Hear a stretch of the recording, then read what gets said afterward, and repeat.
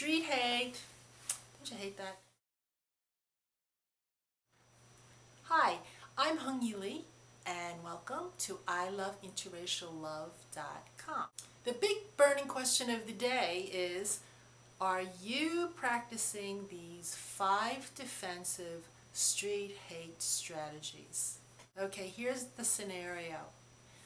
I'm Asian, he's white, she's black, he's not. We are mixed couples in love.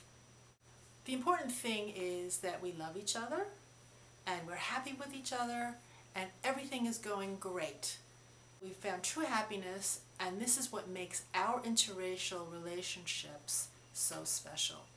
However, not everyone in this world is as approving or accepting of interracial relationships. When people on the street, people you don't even know, say things to you that are harsh, judgmental, and hurtful, that can really make you feel fearful and anxiety-driven.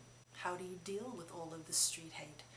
Are you practicing these 5 street hate strategies? Okay, being the #1 daughter in my family really made me strive to gain approval from my parents. In school, in playing the piano, in anything I did, I would really feel bad if I fell short of gaining that approval. Well, when I started dating and going out with guys that were anything but Asian, I knew there was no way I was going to ever gain their approval. So one day I stopped looking for it. And the funny thing is, when I did, I felt a tremendous sense of relief in just accepting that.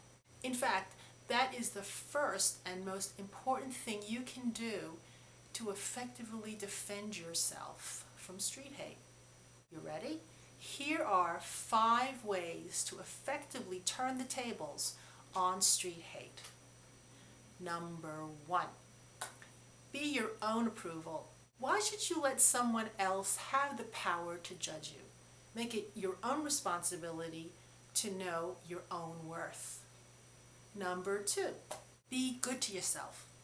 Be confident in your relationship. If you're both happy and in love, why should you let someone else's opinion rain on your parade? Number 3, be okay without their approval. Sometimes you just can't win, and that's okay. There are worse things in life than being crossed off of someone's Christmas card list. Number 4, be unapologetically happy.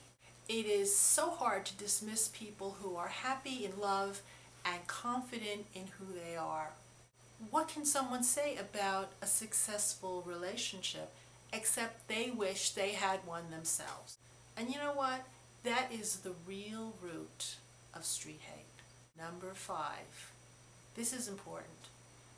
Be surrounded by love. See if you can find friends, couples, other people in interracial relationships. These are the people who can support you and understand you. They're the ones you don't have to explain anything to, and the ones who probably have shared all of these experiences just the way you have. Okay, now it's your turn to tell me what your best street hate strategy is. As always, leave me a comment so that we can all learn from it.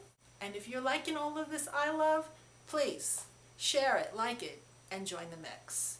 Pop your name into the box below with your email and sign up for all the things that I have cooking for you at iLove.InterracialLove.com. Thanks for watching, and I'll see you in the mix.